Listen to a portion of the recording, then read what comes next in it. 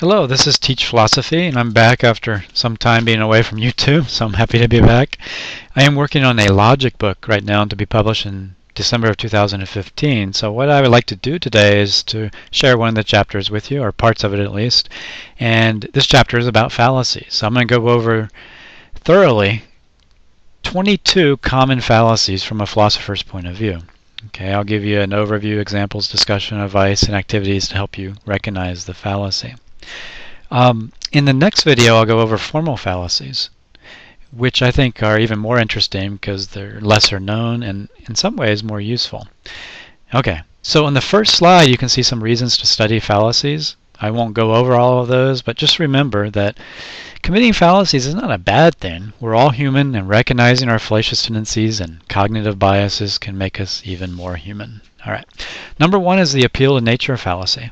This is when we infer that something is good because it's natural or something is bad because it's unnatural. Now, the naturalistic fallacy has other meanings, but we'll just focus on this meaning for this video. Here's some examples. Many people argue that it's morally permissible to eat cows and pigs because it's natural. They usually argue it's natural because humans have the teeth for it, it's part of the cycle of life, or because other animals do it. Another example, some people argue homosexuality is immoral because it's unnatural. They believe it's unnatural. And finally, somebody being silly might argue it's okay to throw poo or to steal because I saw monkeys throwing poo and stealing from each other in the zoo or something like that. It's natural. Okay? Now, even if we could prove the naturalness, let's say, of eating meat, it would not necessarily be right. And to see why, think of the many acts that you believe to be both natural and immoral. For example, some biologists believe humans evolved natural predispositions towards rape and aggression and xenophobia, but it doesn't follow that they think it's morally good to aggressively rape or be xenophobic. I may be naturally violent, but it doesn't follow that I think it's good to act on those violent desires. I may be born naturally self-centered, but it doesn't follow it's good to be self-centered. Or consider health. Poisonous berries may be natural, but it doesn't mean they're good in a health sense. Chemotherapy may be unnatural, but it doesn't follow it's bad. So in short, you think that some natural acts are immoral and some are moral. And that's why it's logically inconsistent to argue an act is moral simply because it's natural, or that an act is immoral simply because it's unnatural. Right? Now, the vagueness of the term natural is another problem whenever you argue from naturalness. And, people disagree about what's natural, and we're constantly discovering more. But even if you agree that something is natural, this fallacy will most likely arise in your argument. So how to avoid it? Don't assume that natural is good or unnatural is bad, or vice versa. So one activity I like to do with students is to use this column chart, two-column chart on your screen, and on one side we put natural good acts, on the other side we put natural bad acts, and we make a long list. And then we create another two-column chart, and we have unnatural good acts and unnatural bad acts, and we create a long list. That really drives the point home. Now, some people miss the point here and argue that good and bad, morality is subjective, relative, whatever. The point, though, is that it's inconsistent for you to argue that goodness can be derived from naturalness alone, since you believe some natural acts are bad. It's a consistency claim, right? So, ethical thinking does involve reason given among intelligent people, and referring only to natural or unnatural reasons commits this fallacy. All right. Number two is the black and white thinking fallacy. This is a fun one. It's also called the false dilemma, false dichotomy, the either-or fallacy, and lots of psychologists call it polarized thinking or cognitive distortions, right? And this fallacy arises when we illegitimately limit the alternatives available. So, for example, I might say you must be a Republican or a Democrat. You're not a Democrat, therefore you must be a Republican. And of course the problem there is I limited it to two parties when really there's more. There's libertarians, anarchists, socialists, Nazis, whatever, Green Party. Now the premise for this fallacy is common, right? Either support this bill or be unpatriotic. Either buy this car or be unhappy. Either vote for this law or be a Nazi. Either support all forms of abortion or be against all forms, right? You must support either dualism or materialism. I need an A or my life will be ruined. Okay? So it's a very common fallacy, very simple. Now, it's important to remember that sometimes there really are limited options. For example, I'm either alive or dead. God either exists or does not exist. Right? 2 plus 2 equals 4, or it doesn't equal 4. Now, cognitive therapists psychologists are very interesting because they call it polarized thinking, and it often arises in therapy. For example, I might believe that I'm either a complete success or a complete failure, that everyone's for me or against me, or that each person is entirely good or bad. The therapist can help me see how these fallacious forms of thinking cause destructive emotions. And the Stoics also recognize this, and were in a way the first cognitive therapists. So logical thinking is one of the keys to mental health. And you can see my 10 themes of Stoicism video for more on that. So to avoid this, think about each situation to identify whether there really are a limited number of options. Do not rely on emotion alone, which often sees in black and white. And it takes imagination, right? Some people want you to believe there's only 2 options so that you'll choose their option because the other option is so awful in their mind, right? Okay, number 3 is the ad hominem fallacy. Ad hominem is Latin for to the man, and this is when we try to disprove a conclusion by criticizing the person or the person's circumstances instead of their argument. So, for example, some argue that Catholic priests are pedophiles, so their beliefs about God must surely be false. Or your argument against eating meat is bad because I saw you eating meat. So this is an ad hominem fallacy because your hypocrisy has nothing to do with the logical structure and content of your vegetarian argument. It's also important to remember that an insult is not an ad hominem fallacy. The insult becomes a fallacy only when we mistakenly infer a conclusion from the insult. So, for example, if I argue that Clinton's law is bad because he's a jerk who cheated on his wife, then I've argued in a fallacious way. The problem is his cheating has nothing to do with the law. In general, the problem with the ad hominem fallacy is that the attacked person's circumstances or actions do not usually affect the conclusion. And there's various types of ad hominem arguments. They're circumstantial, abusive, guilt by association, poisoning the well, to quoque, and so on. But what they all have in common is they illegitimately focus on the person instead of the argument. So how to avoid it? Well, you focus on the evidence and argument, not the person's negative or positive qualities. You can do that in rhetoric and persuasion, but if you're just sticking to logos, to logic, you want to avoid that. So some activities: identify ad hominems in political debates. But remember, an insult is not an ad hominem fallacy, an insult alone. It has to be an inference there. And then think about this too. When is an ad hominem approach not fallacious? That is, when is a person's character or circumstances relevant to the conclusion? So, for example, in a courtroom, the character of the witness is relevant because the jurors need to know whether they can trust the witness's testimony. So focusing on character defects weakens any claim based on the trustworthiness of the witness. Okay. Number 4, the genetic fallacy. This is very interesting. The genetic fallacy arises whenever we dismiss a claim or argument because of its origin or history. So I might argue, you can't believe Bob's idea because it came from his dream. Or I might argue, that's not possible because he got the idea from a science fiction film, right? So I'm dismissing these claims because of their origin. Now, I might say, oh, Pythagoras' theorem can't be true because he got it after smoking a joint. Well, that doesn't matter how it arose because we have a proof for his theorem. Right? Now, the genetic fallacy arises when a person gives evolutionary reasons. It often arises there to explain away beliefs. The problem is explaining the cause for the claim is usually irrelevant to whether the claim is true. So, for example, let's say that there's evidence that belief in causation arose for evolutionary reasons. Now, I would be committing the genetic fallacy if I argue belief in causation is false because it arose for evolutionary reasons. The evolutionary explanation is helpful in such debates only if I already have strong and independent arguments against causation. Let me put it like this. Let's say I deduce that all A are C because all A are B and all B are C. Right? Now, my reasons for believing all A's are C's are the 2 premises in their logical relation. But the causes of my belief are neurons firing in my brain. Now, I don't want to confuse the 2. Right? The relationship between reasons and causes is complex, but the point is that we don't usually prove or disprove a belief by identifying its cause. To think otherwise is to commit the genetic fallacy. So, in short, to avoid this fallacy, focus on the arguments, not on the origin or history of the arguments. Remember that a bad source doesn't make an argument bad. Only false premises or a faulty inference from a logical perspective make an argument bad. Now, why do people fall for this fallacy? I think it's because they usually confuse reasons and causes, and they confuse psychological and logical explanations, and they confuse sources, of course, with arguments. Okay, the fifth fallacy is the slippery slope fallacy, and this is when we argue that A will cause B, and B will lead to undesirable C. Since we do not want C, we shouldn't do A. Now, all slippery slope fallacies present a chain of reasoning in which the first step leads to the others, but there's no good justification that's given for why the first step will lead to the others. So here's some examples. Humans will eventually be marrying trees and raccoons if we allow homosexual marriage. I must accept the existence of soul if I believe some form of dualism. Or from Stephen Law, if I loan you $1 today, then you will eventually ask me for $10 and then $100. I don't want that to happen, so I can't give you this $1 loan. Okay?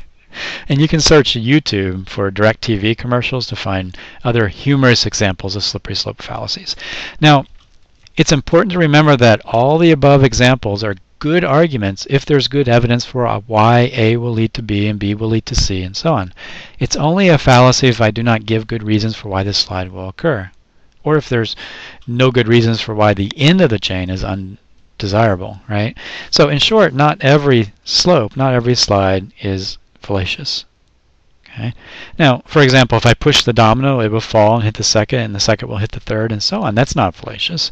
In the 1960s, they debated about the domino theory and whether we should intervene in Vietnam. Some claimed it was a slippery slope fallacy, some didn't. Right? So sometimes it's debatable. Okay, fallacy number 6 is the argument from ignorance fallacy. Now, ignorance here means not knowing. Okay. This fallacy arises when we illegitimately appeal to ignorance to support a conclusion. It usually takes the following form: no one has proven not A, therefore A is true. It may also take this form: no one has proven A, so A is false. Now, notice that this fallacy is not about an ignorant person. Rather, it's when we mistakenly believe that something must be false because it has not been proven true, or that something must be true because it has not been proven false. For example, you cannot prove God does not exist, therefore God exists. That's the argument from ignorance fallacy, because I'm moving from a lack of evidence, right, to a claim about reality. The lack of evidence is you cannot prove God does not exist. Then I'm claiming in reality God exists. Here's another example of this fallacy. You cannot prove God does exist, so God does not exist. It's the same thing because I'm moving from a lack of evidence to a claim about reality. Here's another one. You cannot prove vegetables are not sentient, so we should treat them as if they are sentient. Now, this is a really interesting fallacy, the argument from ignorance fallacy, and the video just before this one goes over it. So I won't go over it in much more detail, except to say that even very intelligent people fall for this fallacy. Okay, and it's very interesting. Let's okay, on the next few slides you have some practice and some answers, so you can go through and pause if you want to do those. Let's do cherry picking. Cherry picking is the fallacy I am most guilty of, I believe. Okay. Now, cherry picking is when we look only for confirming evidence for our ideas. So we ignore, suppress, do not see, or do not test for disconfirming evidence for our ideas. So here's some examples. A presidential candidate mentions all the cities where his tax policy decreased crime, and he fails to mention all the cities where his policy increased crime. Or here's another example. A survey of participants in a workout program gets very positive results because only those with positive results responded. Anecdotal evidence is often cherry picking. So I might cite my grandpa and say, of course cigarettes are okay. He's 90 years old and smokes a pack a day. Now, cherry picking is interesting. It's also known as the seeking only to confirm fallacy, the fallacy of incomplete evidence, or in psychology, confirmation bias. And it's difficult to overcome. I know I do it, because we do it at both a conscious and subconscious level. Many studies suggest that we do not really believe what we see. Rather, we see what we believe, and then we seek to confirm our ideas in subtle ways. Now, being aware of this tendency is the first step in overcoming it, a little bit at least. To become aware of this tendency, You can study a book of optical illusions or paradoxes, and there's some other techniques you should do too, and I'll mention them in a minute. But to see how deep this fallacy goes, take a look at my video called An Introduction to Immanuel Kant's Critique of Pure Reason. Okay?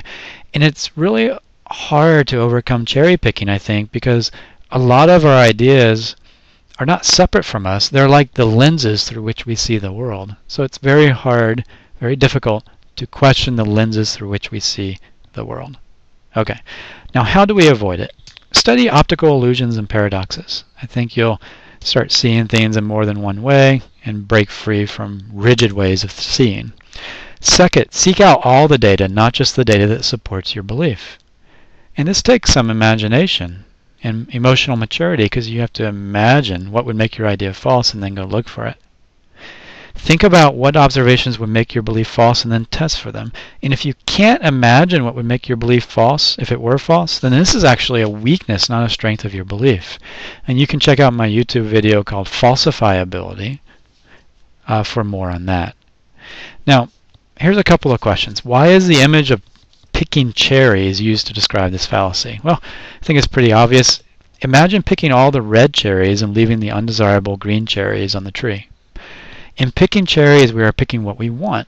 In cherry-picking evidence, we only see the evidence confirming our position, the red cherries, and we suppress, consciously or subconsciously, the disconfirming evidence, the green cherries. Right? And so that is the cherry-picking fallacy. Fallacy number 8 is a group of fallacies that appeal to emotion either directly or indirectly. These are ad populum, appeal to tradition, apple polishing, outrage, guilt trips, peer pressure, and groupthink. Now, ad populum is Latin for appeal to the people, or appeal to popularity. And it's when we argue that a conclusion must be true or good because most people believe it's true or good. The argument from tradition is closely related because it's argued a conclusion must be true or good because people have historically believed it to be true or good. And there are many related fallacies that appeal to emotion. So in the book Critical Thinking by Parker and Moore, they identify the following. There's the argument from outrage, which is inflammatory words followed by a conclusion. Right? Kind of like, dualism's silly. You don't believe it, do you? Or apple polishing. All right? It might be, only very intelligent people like you accept this claim, so you accept it, right? So you're apple polishing. You're calling me intelligent. Flattering, right? There's guilt trips. You create guilt in people to force acceptance of a conclusion. There's peer pressure, where you try to get them to accept a conclusion by giving them acceptance from yourself and others. And there's groupthink, where pride of group membership causes the acceptance of some beliefs. Right? Here's another example. Eating animals is moral because we have been eating them for thousands of years. Well, that's an appeal to tradition. And it's also an emotional force because thousands of people have been doing this and think it's okay. That's a lot of emotional pressure on me. Okay? Now, the problem with many of these fallacies is you cannot logically infer what is true from what people believe, feel, or want to be true. If everyone believed the Earth is stationary or was stationary, it wouldn't make it so. If everyone believes the Earth is moving, it doesn't make it so.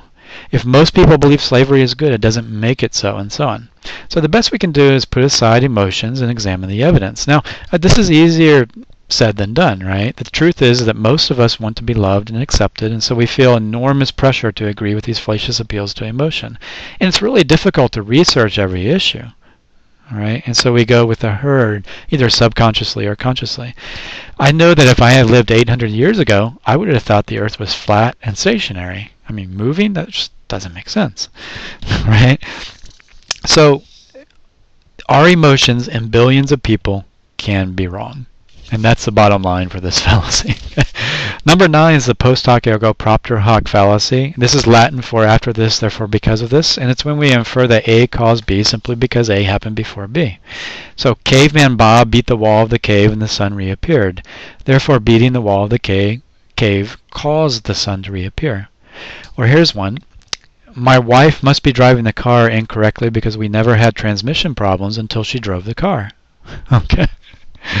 One more. Since I began eating my boogers last month, I haven't been sick. Therefore, eating boogers is like getting a flu shot. Right?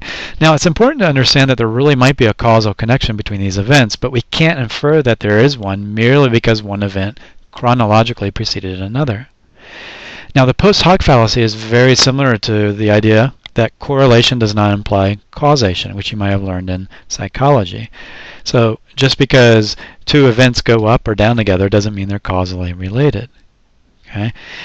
So for example, obesity and number of hours of TV watched, might go up together, but it doesn't mean that obesity causes you to watch TV or watching TV causes obesity. There might be a third factor, like eating a certain food causes you to be obese and want to watch TV, or there might be no causal relation at all. So correlation doesn't imply causation, and with post hoc, just because something happened before something else doesn't mean it caused it. The next fallacy is the straw man fallacy, and this is when we misrepresent an argument so we can more easily defeat it. So just as a straw man is easier to knock down than a real man, a distorted version of an argument is easier to defeat than the actual argument. Right? So let's say my girlfriend told me to take out the trash, and I say, why do I have to do everything? If I spent my entire weekend doing housework, I wouldn't have any time to watch sitcoms. Okay. Now, this is like a straw man fallacy because I took her claim that I should do something and misrepresented it saying I should do everything. Here's one from class discussion. We were arguing about animal welfare, and a student criticized the claim that we shouldn't kill living things when the original argument was we shouldn't kill sentient living things. So notice that sentience refers to an organism's ability to experience pleasure and pain. It's reasonable to believe a rock is not sentient, but rational people believe dogs, cows, and humans are sentient. So in short, this was a straw man argument because they were attacking the argument that you shouldn't kill anything living, whereas the original argument was you shouldn't kill any living thing that is sentient. Okay? So each student or each person in this group misrepresented and weakened the original argument, thereby making it easier to criticize. Sometimes we do this intentionally and sometimes unintentionally. Either way, it's a straw man fallacy. So how do you avoid it? Be charitable, interpret your opponent's argument in the strongest way possible. Second, suspend your disbelief for a moment and try to believe what your opponent believes. And this takes some imagination and emotional maturity, right? Look for the strongest sources defending their position. Third, remind yourself that many claims are partially true. For example, it may be appropriate to raise taxes in City A but not City B. So ask yourself whether their idea is applicable to some situations but not others, and maybe they'll do the same for you. Finally, seek truth, not victory. You may still disagree in the end, but following these steps will help you avoid the straw man caricatures of these positions that you disagree with. Now, yeah, and I think a lot of these straw men arguments are unintentional, right? So many do it unintentionally because most of us only see the data in support of our positions. Go back to confirmation bias and cherry picking, and it takes a special effort to seek out and see disconfirming evidence for our views. So because of these bad habits, it's easy to misunderstand than misrepresent opposing views. Okay, the next fallacy is the relativistic fallacy. And this arises when we illegitimately argue that nobody's incorrect because what is true for you is false for me and we're both correct. Okay, here's an example. 2 plus 2 equals 5 is true for me and false for you. Try building a building with 2 plus 2 equals 5. Right? Or how about this? Water is composed of nitrogen and corn is true for me and false for you and we're both correct. So now, relativism is based on the idea that each culture or person creates their own truth, so nobody's objectively incorrect. Many people are drawn to relativism because they think all answers are equally good, since most philosophical questions seem to have no final answer. Well, this is false. Imagine arguing that the universe was created by a rabbit because we're not really sure how the universe began. The fact that we don't know, which is called skepticism, doesn't mean that every opinion is true or strong, which is called relativism. Now, some ideas really are relative. For example, green is my favorite color may be true for me and false for you, and we're both correct. Or kilts are beautiful may be true for me and false for you, and we're both correct because we believe beauty is in the eye of the beholder, or most people do. All right? Einstein proved that time is relative in a certain sense, and philosophers debate about whether morality is wholly or partly relative. And certainly not all ideas are relative, though, it seems. The relativistic fallacy arises when we apply relativism to objective areas, like math, science, and logic. And the fundamental problem with this form of relativism is that truth is not determined by what people believe. Truth is what is the case. Now, there's some deep philosophical issues here, okay? But I hope it's clear that not all opinions are equal. It's fallacious to argue that my opinion is just as good as your opinion because they are simply opinions, or that 2 + 2 = 4 is true for you but false for me. Such statements commit the relativistic fallacy because they confuse opinions with reasoned opinions. They confuse skepticism with relativism, and they confuse well-supported claims with arbitrary claims. So how do you avoid it? Well, remember that believing a claim does not usually make it true or good. Even if everyone believed it, that wouldn't make it true or good. Remember, too, that we study logic, science, math, ethics, and many other fields because we believe there are better and worse solutions, true and false beliefs, valid and invalid arguments. And if crude relativism were true, like we're discussing here, there would be no point studying these fields because every opinion would be equally true or good. Right? So let me just ask these questions and to help you process some of these ideas. The first question, what is wrong with arguing that logic does not apply to me?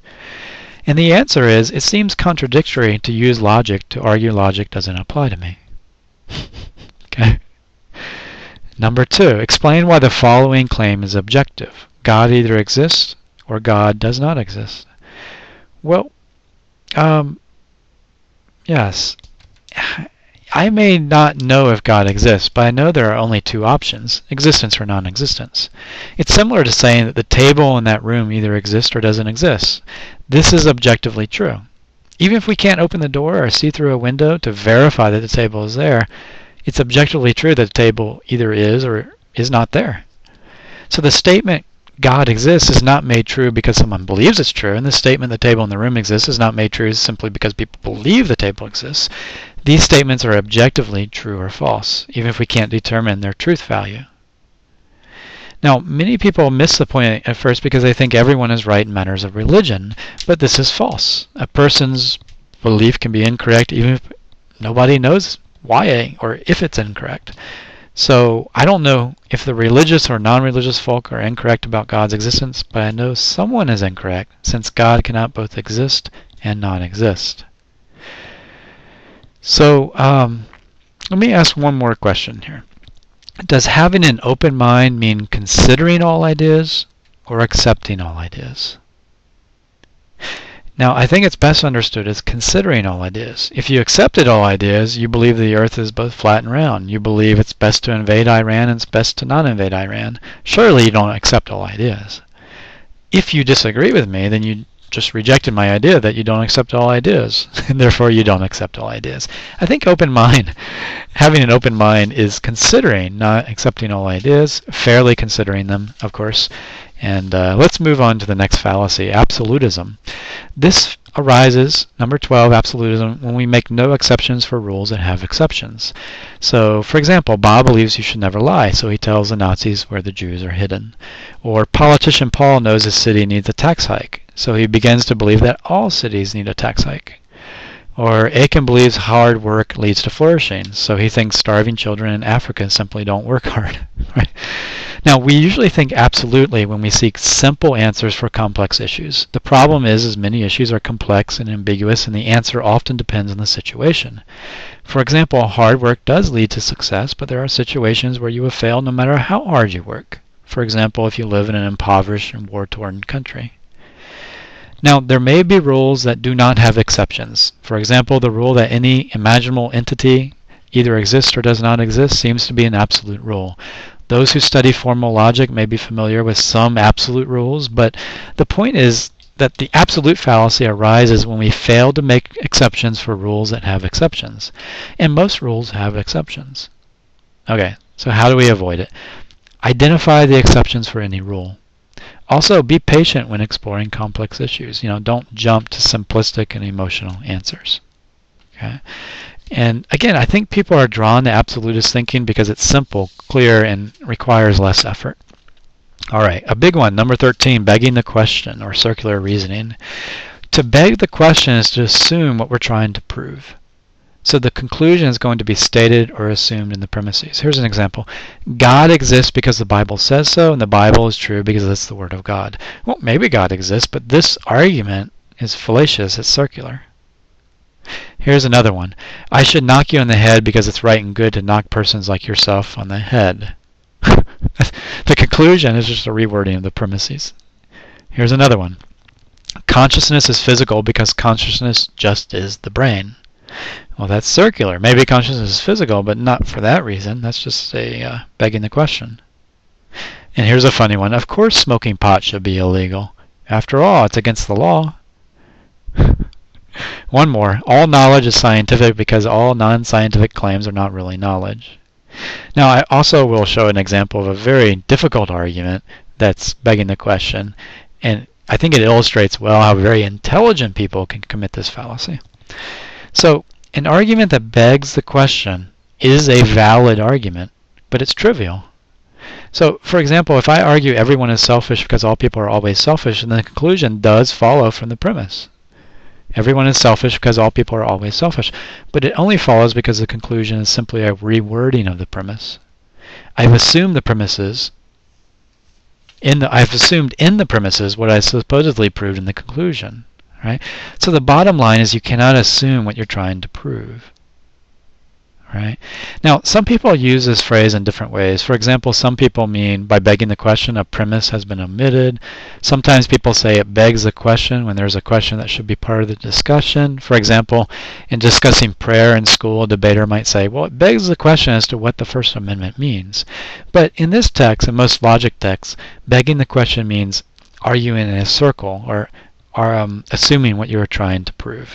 So how do you avoid it? Make sure your conclusion is not a mere rewording of your premises, and do not argue in a circle.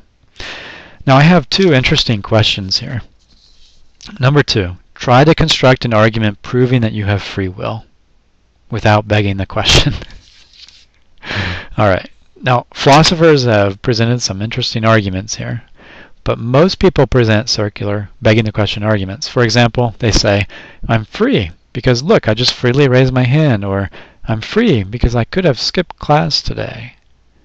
And some also confuse the different meanings of free, which is the next fallacy, equivocation, but those examples are begging the question. Here's another one that's interesting, another question. Try to prove the external world exists without begging the question. Now, the external world is the world of people, tables, trees, cars, and other things that you believe exist outside of your mind. Now, I have not been successful in doing this. Okay, all arguments I've seen for the existence of the external world beg the question because they argue or assume that our senses can be trusted without explaining why. Okay, and I made a video, Is the World Real? You can check that out if you want. Okay, number 14 is the fallacy of equivocation. This is when a word shifts meaning in an argument. So you see an example here. Feathers are light. What is light cannot be dark. Therefore, feathers are not dark. Notice how the word light refers to weight in the first sentence, but to color in the second. Here's another example. Something must be done. This bill is something, so this bill must be done. Notice something can mean an effective solution or any solution, and there's a shift there. Now, equivocation is probably the most common fallacy of ambiguity. Ambiguity is where a word has multiple meanings. But there are other fallacies of ambiguity. There's amphibole and accent and composition, division, and so on. And those are interesting to explore as well. So this is a very simple one to avoid in theory. All you have to do is precisely define your words and let people know what those definitions are, and use the same meaning throughout the argument. Okay.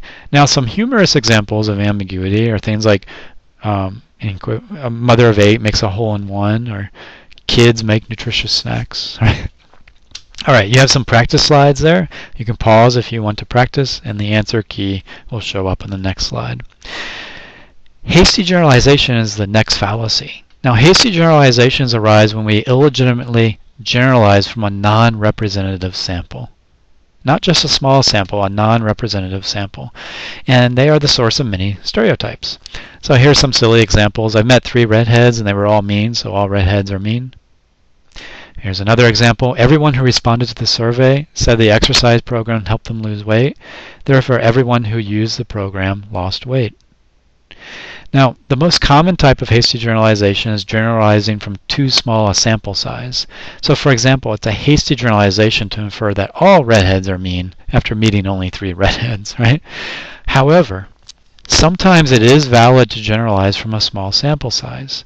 For example, I can generalize that stoves will burn my hand after experiencing only 1 stove burn my hand.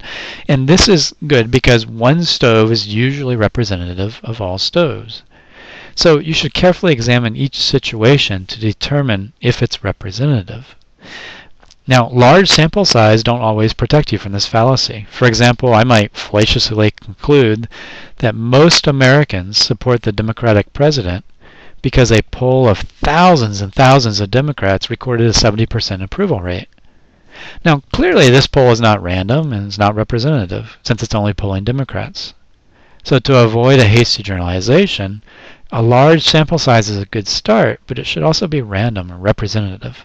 Okay? So how do you avoid it? Well, don't generalize from a small or unrepresentative sample.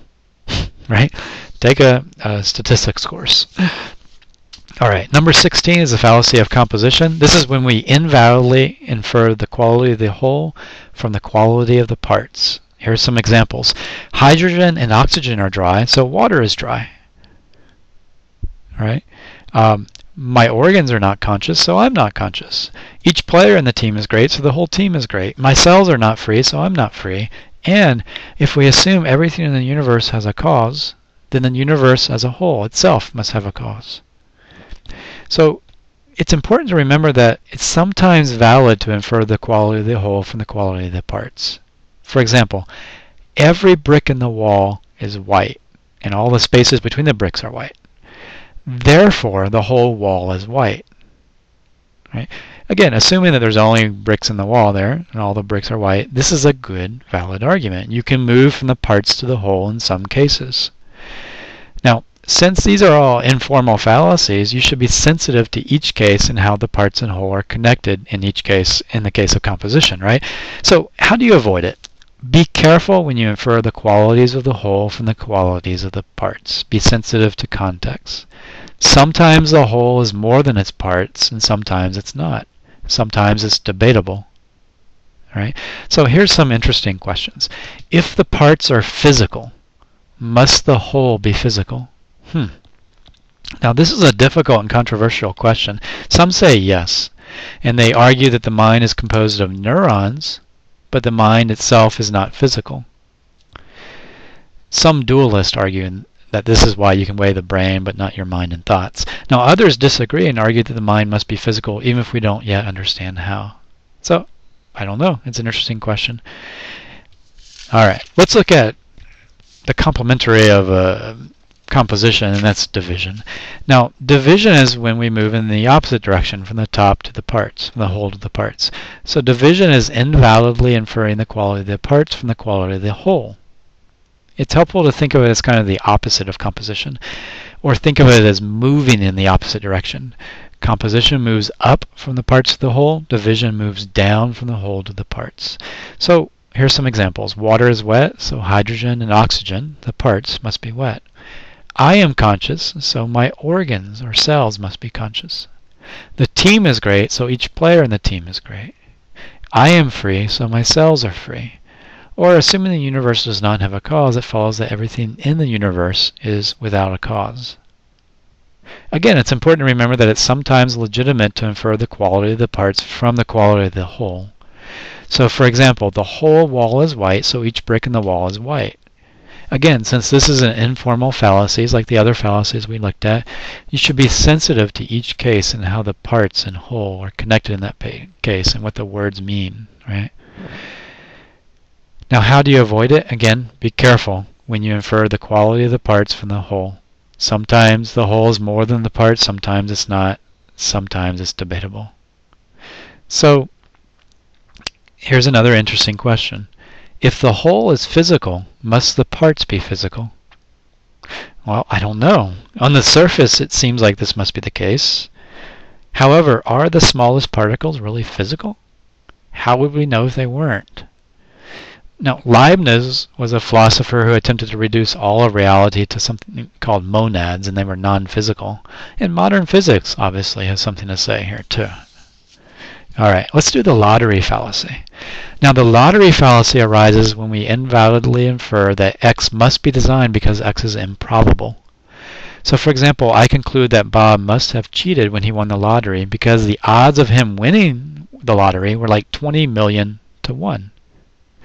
Now, in philosophy, this arises with teleological arguments, or arguments from design, because it's usually argued that the universe must be designed because of the laws of the universe, or some things in the universe are so improbable they couldn't have arisen by chance. Okay, let's discuss these two examples.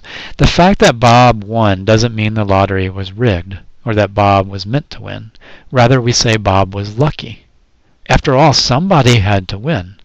So improbability does not always support design. We just say he's lucky. Okay? Now, this fallacy, again, is important in philosophy of religion, where it's sometimes argued that the life-sustaining conditions of the universe are highly improbable, so the universe must be designed, and that God's probably this designer. Now, it's hotly debated, but this might be a lottery fallacy, since some universe had to arise, and we're just incredibly lucky, like Bob in the lottery, we're just incredibly lucky that this one arose. Now, however, at some point, crushing improbabilities do indicate design. For example, I would be suspicious if Bob won the lottery every day for an entire year, 365 days in a row. And each day it was 20 million to 1 odds or something like that. I would infer that Bob's not simply lucky, but he has a system to win, or he's cheating somehow. Right? So still, people can agree that it's fallacious to infer design from simple improbability, but crushing improbability over time is rather tricky. So how do we avoid it? We need to understand that something has to happen even if all possibilities are highly improbable. Now, we understand that someone will probably win the lottery even if each person has a very low probability of winning. So we want to make sure we got that in our head. Okay? And we want to be careful about jumping from improbability to design. Sometimes it is justified, I think, but not always. And I'll make a video eventually on this. You get into multiverses and so on. So study math, probability, and statistics, and that can help quite a bit. Let's do the next fallacy, number 19. This is the appeal to inappropriate or dubious authority. Now, this is when we support a conclusion by appealing to a person who is not an authority on the subject, or when we appeal to an authority with whom other authorities disagree. So this is pretty simple, right? So I might argue peace is the best strategy because Albert Einstein said so. But Albert Einstein was an expert in physics, not political science. I might say, you should take those vitamins because Brad Pitt said they're the best. Well, that's an appeal to celebrity, kind of like appeal to authority. Here's another one. God does not exist because Stephen Hawking said so. That's an appeal to authority. Here's another one. God exists because the Pope and Francis Collins said so. Appeal to authorities, and so on. You get the idea. Now, if you appeal to an authority, you should appeal to an appropriate authority. For example, you should appeal to an authority in physics if you're debating a topic in physics. This sounds simple, but many of us don't do that. Okay. Now, even appeals to appropriate authorities, I think, can be fallacious. This is because it's not the person that makes a claim true, it's the evidence and arguments that support a true claim, right? For example, Einstein did not make space and time relative, rather he discovered that it was relative. It's the evidence he presented in his works that supports the claims for the relativity of space and time, not his authority, right? So how do you avoid this? Well, one approach is to not trust anything on authority. Oh, I can't do that. That's hard. Right? This is really difficult because we can't be experts in everything. I trust my doctor in some medical matters. I trust the community of physicists on other matters. I trust my calculator sometimes, though I know I can check its work. The best we can do is carefully research authorities before trusting them. Right? All right, let's do number 20, the red herring fallacy. And this is when we change the subject or give an irrelevant response to distract. So here's an example. Bob says, you really shouldn't charge them 30% on their loans. That's not ethical. And mean Dan says, well, someone else would charge them that rate if I didn't. Okay. This is a red herring fallacy because the fact that someone else would do it is irrelevant to whether it's ethical. Right? We want reasons for why it's ethical or unethical, not just the fact that other people would do it. So changing the subject, that's the red herring fallacy. Now, some have suggested that this red herring fallacy is derived from the practice of dragging smelly fish, called red herring, along the ground to distract dogs that are chasing a fox, right? Now, the dogs with the best noses in training would avoid the red herring smell on the ground and continue chasing the fox or rabbit or whatever. The inferior dogs would pursue the smelly herring instead of the fox. Okay. Whatever its history, this fishy story is a nice way to visualize what happens in red herring fallacies. We are sometimes like those deceived dogs, being led astray by interesting but irrelevant ideas. And you may have noticed that the red herring is also very similar to the straw man fallacy. And this is because both fallacies arise when we avoid the original argument, either through misrepresentation, that's the straw man, or by changing the subject, that's the red herring. So how do you avoid it? Well, repeat and paraphrase your opponent's argument before responding to it. That's good. Carefully listen before responding. Also, if you ever feel tempted to change the topic because you have an inadequate response to an argument, simply say, I need to think about that argument more, instead of presenting a red herring in the guise of a real response, right? Now, of course, this is easier said than done because we're sometimes prideful and want to win the argument now.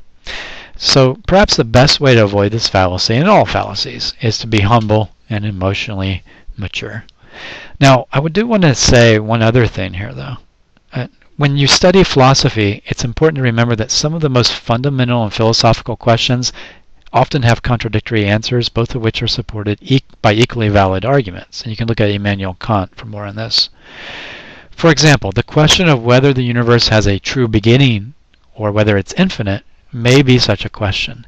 I may have a sound argument for a beginning thesis and you for the infinite thesis.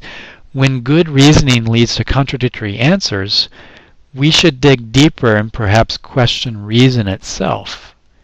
In short, it's not always a red herring for someone to ignore your argument and present an equally valid and opposing argument. We need to be sensitive, in other words, to the context of debate to determine whether the red herring fallacy is at work. Again, perhaps the best we can do to avoid this fallacy is to humbly and carefully listen to opposing arguments and then directly respond to the premises or inference of those arguments instead of changing the subject, misrepresenting the arguments, and so on. Okay, the next fallacy, very interesting, is the playing God fallacy. This comes up a lot in ethical discussions. This is when we argue that we should not intervene in the natural course of events because intervening would be playing God. Now, people use the playing God defense when they argue about euthanasia, cloning, stem cell research, all sorts of things. For example, we shouldn't legalize euthanasia because we would then be allowing doctors to play God. That's an example. Now, keep in mind that there may be good arguments against, let's say, euthanasia or whatever, but the playing God argument is probably not one of them. The idea that we should not play God has several problems. First, not everyone believes in God. Okay. Second, believers disagree about what God wills. That's a problem. Third, many people who use the don't play God defense are committing the appeal to nature fallacy, the first fallacy in this video. And this is because they believe that God created everything with a natural purpose and that we should not interfere with that purpose. This seems to be a version of the appeal to nature fallacy, since the argument is that not interfering in God's creation is what makes something good. I'll make some other shorter videos to clarify some of these points. If we have to follow a thing's natural purpose, that really restricts us. For example, the ear. Ears are obviously made for hearing, so it's wrong to wear earrings. Okay. Anyway, I'm digressing a little bit. Let me get back to this. We can identify the central problem with the playing God defense by considering the following questions, right? Are doctors playing God when they remove a patient's appendix or cancerous growth? Is the hero playing God when she jumps in front of a car to save a life? Would a future geneticist be playing God if she removed a baby's cancer-causing genetic sequence? Now, I think most people will agree that these are morally praiseworthy acts, even though they're examples of playing God, since each involves interfering with the natural course of events. So why is it good to play God in these cases but not others? Reflecting on these cases should help us clarify our moral ideas. It should help us see that we believe it is often good to play God and to interfere in the natural course of events. For that reason, it's fallacious to claim that playing God makes an action wrong. And of course, another problem with the playing God defense is people often present it when no good reasons can be found, that there's an emotional and empty response. So I might ask somebody, why is this wrong? They say it's just, you're playing God if you're messing with the genetic code. And then I say, well, what's wrong with that? And they say there's unintended consequences. But notice their real argument is the unintended consequences, not that they're playing God. They're playing God with sort of an emotional reaction. So to summarize, I think the playing God defense is fallacious because it's vague. It's a form of the appeal to nature fallacy, usually. Or it's an empty emotional phrase that's really based on God-independent feelings and beliefs. So how do you avoid it? Well, do not speculate about God's will. If you believe in God, use the mind and the conscience that God gave you to discover right and wrong. Right? One last fallacy is the non sequitur. Number 22, this just means it does not follow. It's another way of saying the argument is fallacious or the conclusion does not follow from the evidence or premises. Think of it as synonymous with the word fallacy. Okay, on this slide you can see I have a way to organize fallacies. Each logic textbook is going to give you different ways of organizing them. That's fine. I'm not going to emphasize that here. I'm just going to move on and tell you that in the next video, I'll go over the formal fallacies, which I think, again, are more interesting and very applicable and helpful in life, and yet very few people seem to be aware of them. So I'll introduce those and then